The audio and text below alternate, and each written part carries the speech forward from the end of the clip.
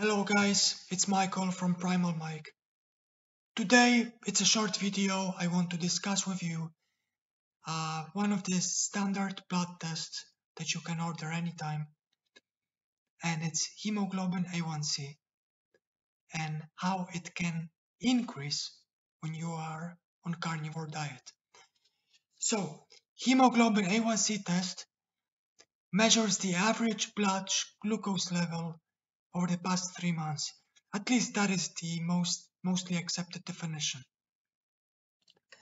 It is the measure of how much of the protein hemoglobin is being glycated by monosaccharides that are present in a bloodstream.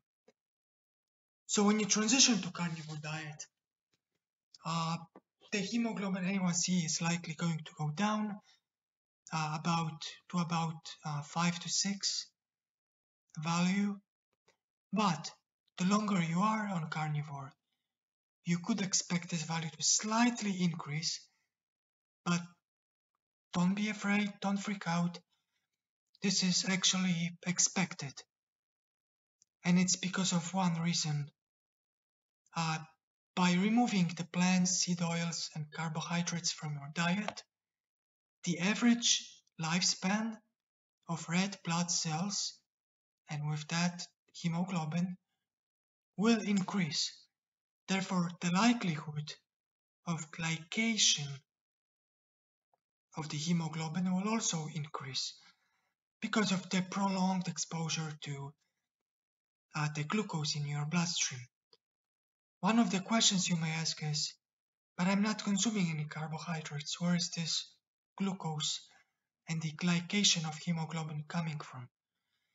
The answer is, even though the requirement for consumption of exogenous carbohydrates is none whatsoever,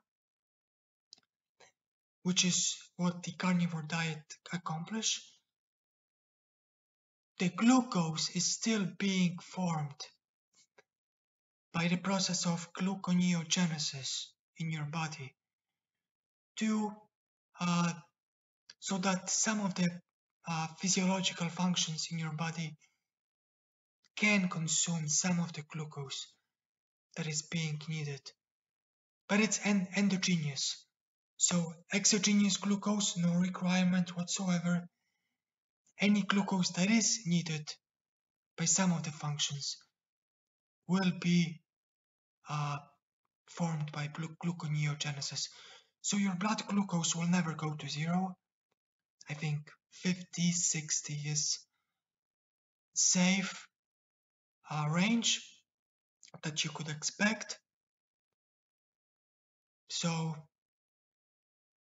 even though your consumption of carbohydrates is minimal or zero, you can still glycate hemoglobin, and because you increase the lifespan of hemoglobin, you can expect the HbA1C value from your blood test to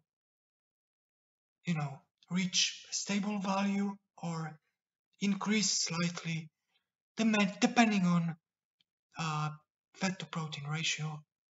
Protein can be converted to glucose sometimes, so the more protein you consume, the higher the glucose conversion will be, and therefore slight increase in hemoglobin A1C result.